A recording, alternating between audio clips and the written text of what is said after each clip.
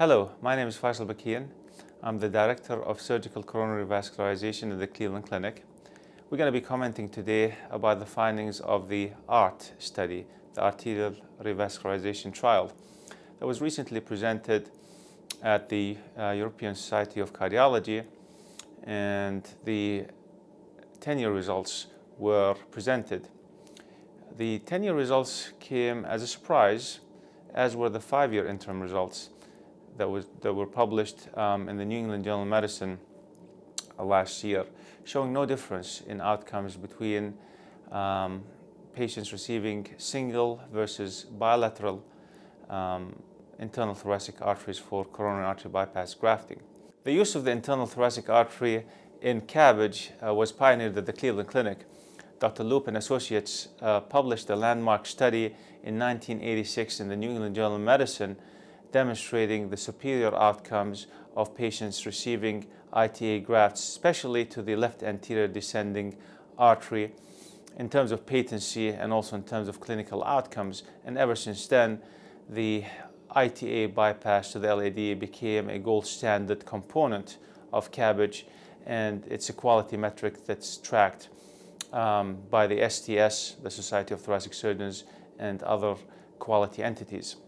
If the use of a single internal thoracic artery was of advantage, then intuitively using two internal thoracic arteries might convey additional advantage in terms of graft patency and improved clinical outcomes. And in fact, Dr. Lytle and Associates published our findings from a large retrospective study showing just that. The only difference is the advantage of using two internal thoracic arteries kicked in after 5 years, and the survival advantage in terms of the separation of the curves continued with time, meaning that the longer the follow-up, the more impressive or the more significant is the advantage of using the second internal thoracic artery. So we go back to the ART trial. Nobody really expected to see a real difference in outcomes at 5 years because that's too early.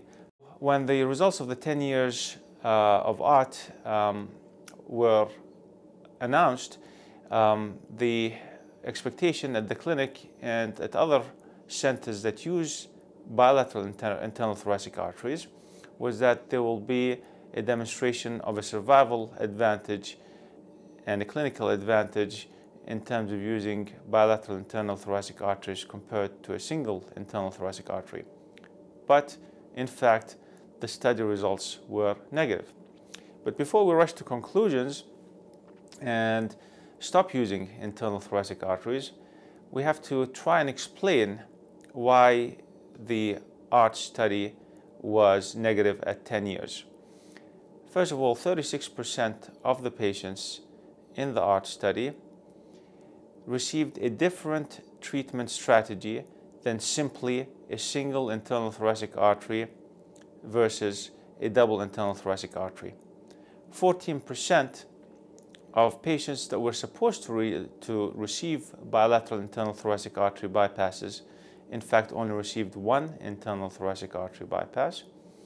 And 22% of patients who received a single internal thoracic artery and therefore were analyzed with the internal thoracic artery group as a single arterial conduit, in fact, received another arterial conduit, which is the radial artery.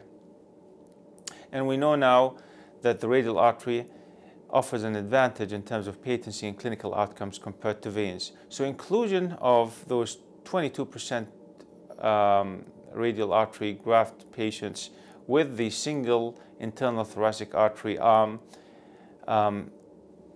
narrowed the benefit margin of the group receiving the two internal thoracic arteries versus the group receiving a single internal thoracic artery.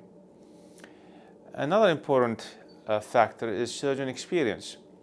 Now, one of the reasons why there were crossover 14%, as we mentioned, between the bilateral internal thoracic arm and the single internal thoracic arm is probably related to surgeon inexperience. And you could tell that by looking at the variation in the crossover between surgeons and centers. The more experienced surgeons and centers had less crossover. Surgeons that have completed 50 cases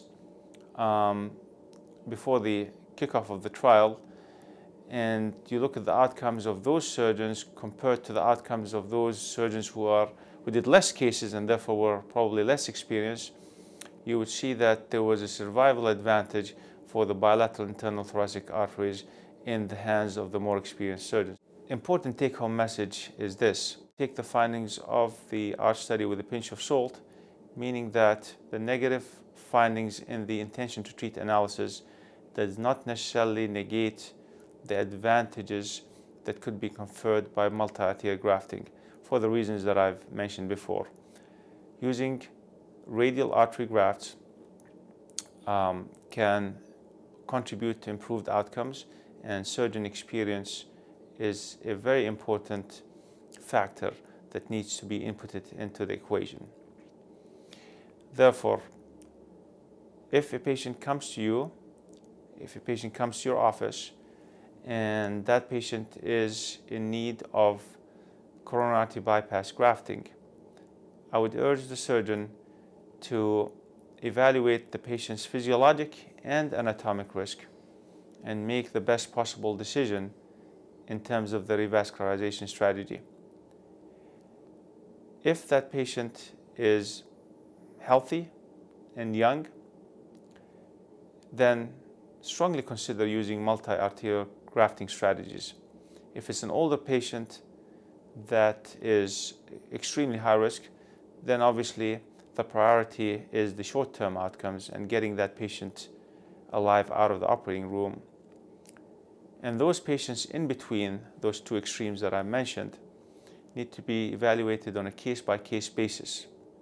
But I think the default strategy should always be multi-arterial grafting until proven otherwise. Thank you very much.